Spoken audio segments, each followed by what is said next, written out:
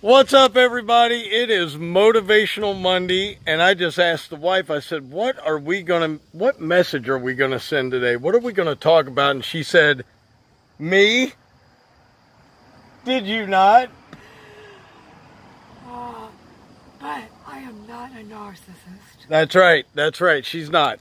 So it is Motivational Monday. Hope you guys had a great weekend. We had a awesome live stream last night. If you guys missed it, it's up there, you can check it out. And man, just got this one mowed here and getting ready to go next door and do the 1 acre. So I'm gonna take you guys with me.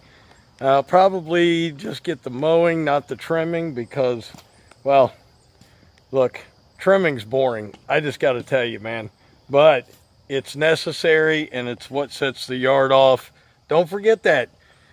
The only one that I know that can do an edge the proper way is himself, Edge. And you know, I was thinking Ness was really doing good the other day in that video, but I thought, you know what, that's almost sacrilege to say, because no one puts an edge down like Edge. And if you don't know him, that's Finest Edge Lawn Care here on YouTube. And hey, I will try to give you a positive message today, one that will motivate you to maybe do something you've been wanting to do, but you haven't tried it. Who knows? Who knows? But let's get to work, get that out of the way, then we'll talk. See you in a few.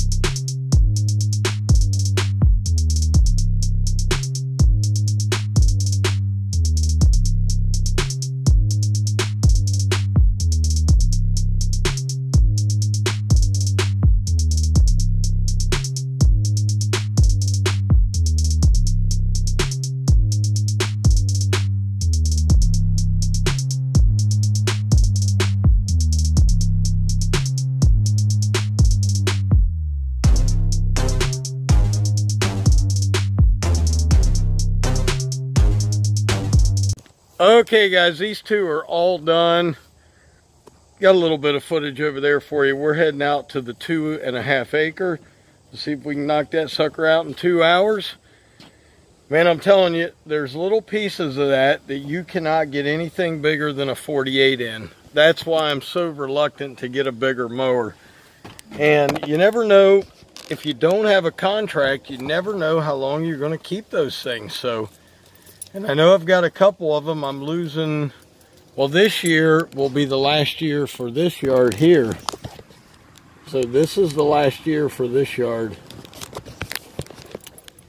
They are putting the house up for sale here in a couple months, so won't have this one anymore. And you never know, the next door neighbor, she's getting a little more elderly, so you just don't know. But hey, let's go to work.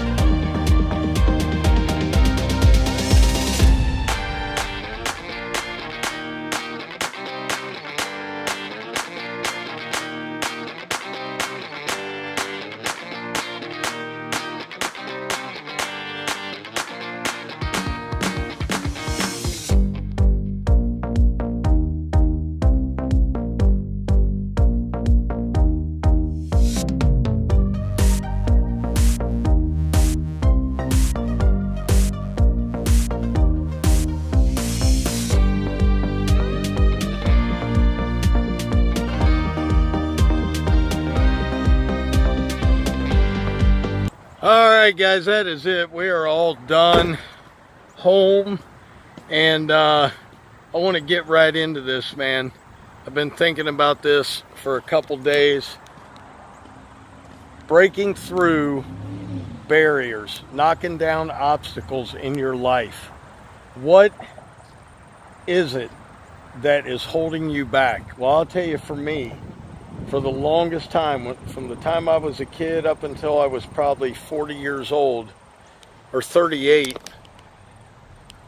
I was shy, backwards, not able to talk to people, not able to express what I was thinking, what I was feeling, so to speak. Couldn't get it out. Kind of shied away from any kind of confrontation. And I remember the place I used to work. I was the assistant manager behind the counter, and my boss walked up to me and he said, you are firing this guy today.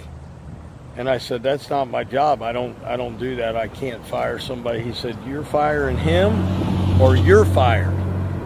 He said, you are going to learn to get out of this shell. And I'll tell you what, I took the guy outside, said, hey, I need to talk to you.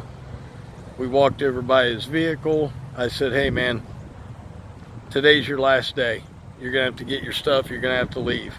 And he started in on me, and I felt this big. And I said, you know what? It's either me or him, okay? That's the way it was going to be that day, me or him. And I didn't want to lose my job. So what I'm telling you is, man, sometimes in life, you have those situations where it's either you or someone else. It's either you do this or you don't eat. You either do this or you don't pay your bills. I remember when I started my business, I was so afraid of rejection from customers. I was afraid to hear no. I was afraid somebody to tell me that's too much. I was always afraid of that stuff, and I got over it, man. How? I don't know. It's a mental thing. It's a mental thing. You have to completely be at the bottom where I was, to be so hungry, to be so dissatisfied, to be so broken down that you say, no matter what, I am going to make this work. That's how I did this. That's how I did this lawn care business. I'm telling you, it works in lawn care. It works in every facet of your life, man, when you start taking one obstacle at a time. Okay, you never see anybody get on a running track and run and just take the hurdles and throw them out of the way and then run to the next one and throw them out of the way. They jump over them and they keep moving. They run, they jump, they keep moving. If there's an obstacle in their way, they jump over it and go as fast as they can. That's what you have to do in life, man. You have to take every obstacle that comes in your way. You can't take it out. You can't move it. You've got to go over top of it. You've got to say, what's the best way for me to get over this obstacle and keep moving forward?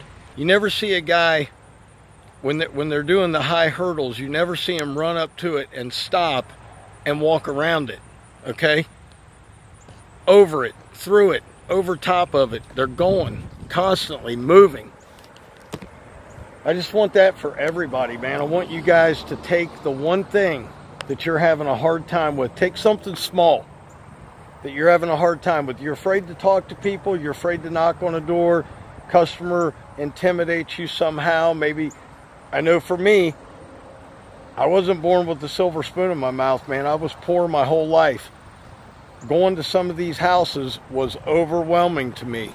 These folks are very wealthy at times, and that intimidated me. So I had to say to myself, okay, how do you get through that, man? How do you get through that? And I built a person up in my mind of who I wanted to be, and then I acted like that person. and that person had confidence, and that person knows what they're doing. And I'm going to tell you, the more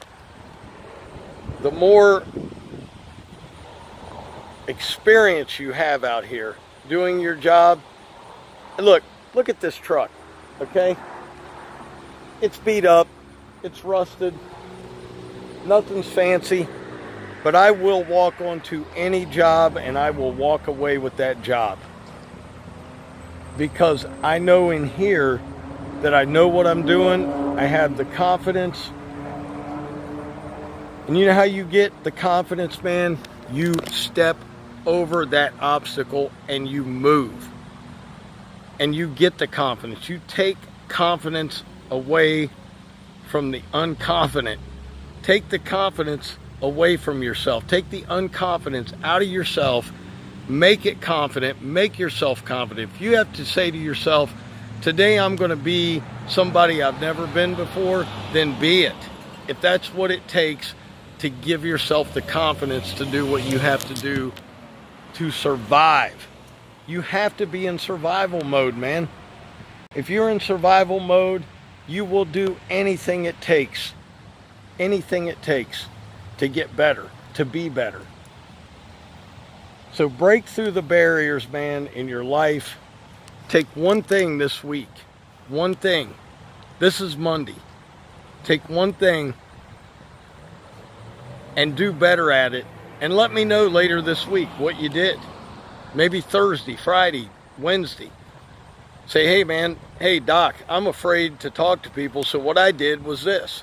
Or hey doc, I didn't think I was going to get this job because I thought I was way too high and I didn't think they liked me, but guess what? I got it.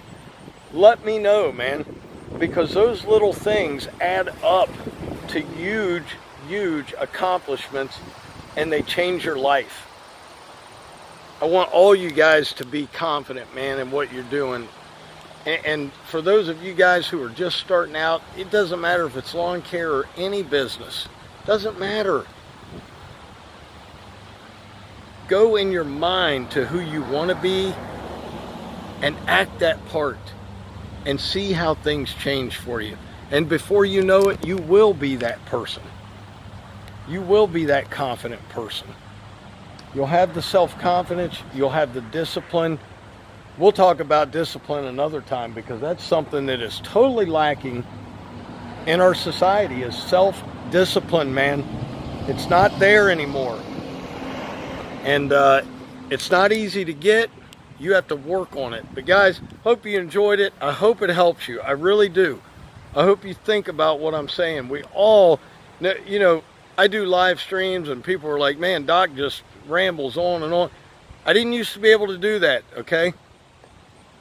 I used to not want to be talking in front of anybody.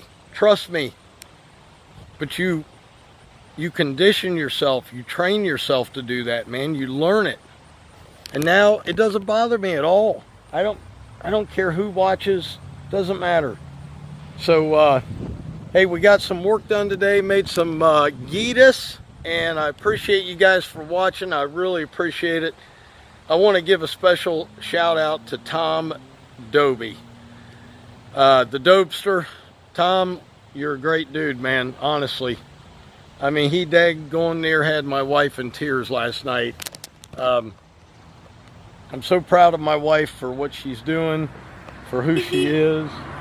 And I'll tell you what, guys, Tom is a stand-up dude. Great guy. So, hey, as always, Dr. Real was in the house. Keep it real. I'll see you guys tomorrow. I'm going to get this stuff unloaded and go eat. Peace.